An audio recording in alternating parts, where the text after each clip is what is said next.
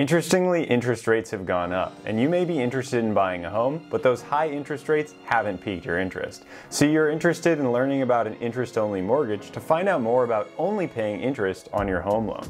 Does that sound interesting? What's up, folks? Today we're going to talk about interest-only mortgages, what they are, an example with the difference in cost compared to a typical mortgage, and why you may or may not want one. First, let's talk about what an interest-only mortgage is, and in order to talk about what an interest-only mortgage is, let's talk about the traditional mortgage that a majority of people use. Typically, when someone goes and buys a home, they're putting a down payment down towards that property, and then they're getting a loan from a lending institution like a bank who will finance the remainder of the purchase. But in order for the bank to finance the remainder of the purchase, you have to pay them back.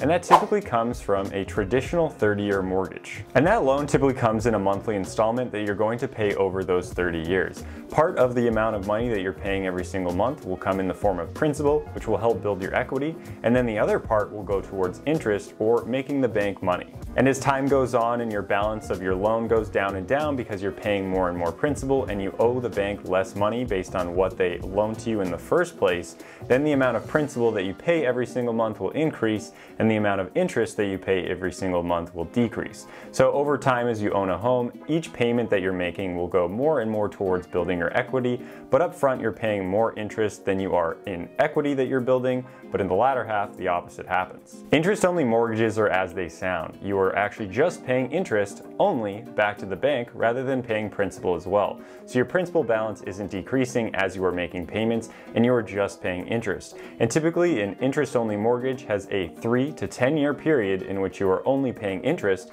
and then after that initial period is over, you start paying principal and interest again.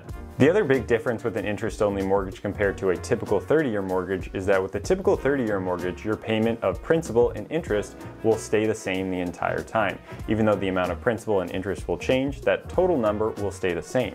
With an interest-only mortgage, during your interest-only period of that 3 to 10 years, you are going to have a smaller payment than you would for that 30-year period, but after that 3 to 10-year period is over, your interest-only mortgage will turn into a principal and interest mortgage. And remember, for those first 3 to 10 years, we weren't paying off any principal, but now we're going to start paying off principal, so our monthly payment will increase. And similarly to a typical 30-year mortgage, your interest-only mortgage will come either with a fixed rate or an adjustable rate mortgage. One thing to definitely note about an interest-only mortgage, even though you're going to have a lower monthly payment for the first 3 to 10 years of your loan, depending on the type of loan that you get, is you are not paying down any principal, which could potentially mean not building any equity. So there is possibility that the housing market goes down in value and you still have that same amount of principal, so the amount of money that you owe on your mortgage is greater than what your property value is actually worth, which is potentially true for a 30-year mortgage as well, but you have more risk of running into that with an interest-only mortgage because you aren't paying down any principal. 3 reasons why it might actually make sense for you to get an interest-only mortgage.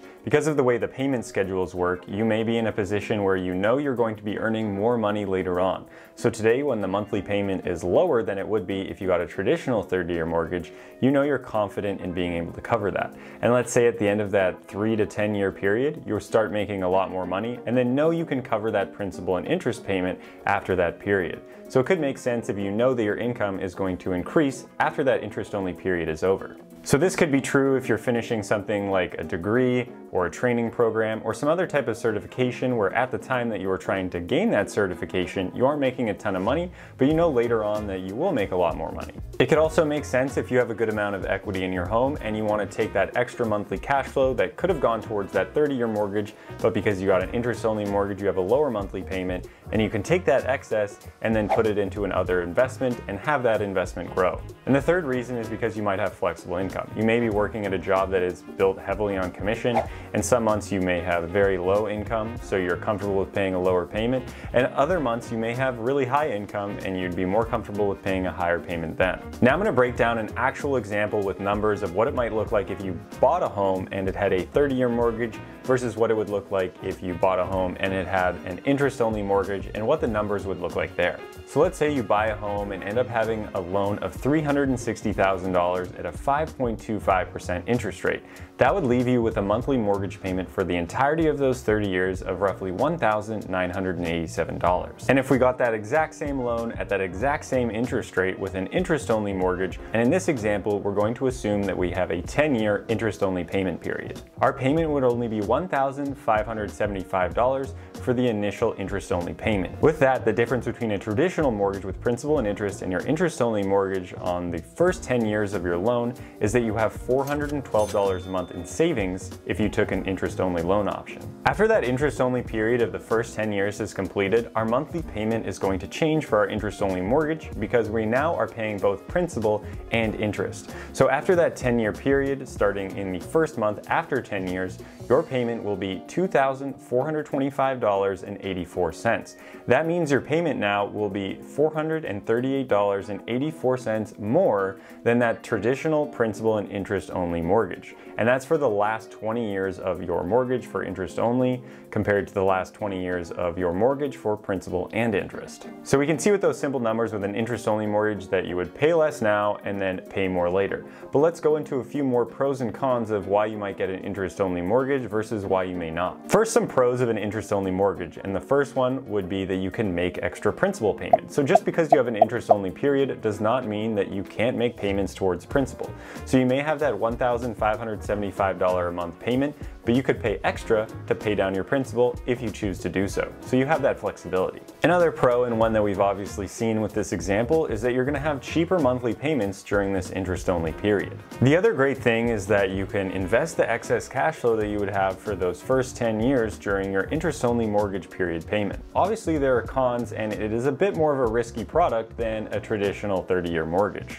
The first con would be that you are paying more interest back to the bank over time. So even if you're able to diligently invest and put that money in the stock market and get those rates of return, you will still over time be paying more interest back to the bank because you're paying interest only before you then hit that principal and interest period. The second con would be during the interest only part of the mortgage is that you would not be building any equity from principal paydown. Now we said this earlier in the video, but it can be a risk, especially if you are not building any equity and then markets change. Now it's possible that the market could go up a lot and you'd be totally fine, but that's why it's a bit more risky because you're not sure what the market is going to do. So with that, there's a greater possibility than with a 30-year mortgage of you being underwater with your mortgage, which essentially just means that the amount that you owe on your loan is greater than the value of the property. So if you tried to sell it, there still would be that excess amount of money that you'd have to come up with to pay the bank back. And the last con is that obviously after the interest-only period is complete, you will have a higher monthly payment than you would if you had that traditional 30-year mortgage. So there are obviously many different pros and cons with an interest-only mortgage, but I'm curious to hear from you guys in the comments if you would pick this type of loan if you wanted to actually buy your own home. And make sure that before you make any mortgage decision or any financial decision for that matter, that you don't be afraid to do some math. Thanks for watching and thanks for listening, and hopefully you learned something. And if you did, don't forget to subscribe and like the video if you're interested in learning more about personal finance and building your wealth.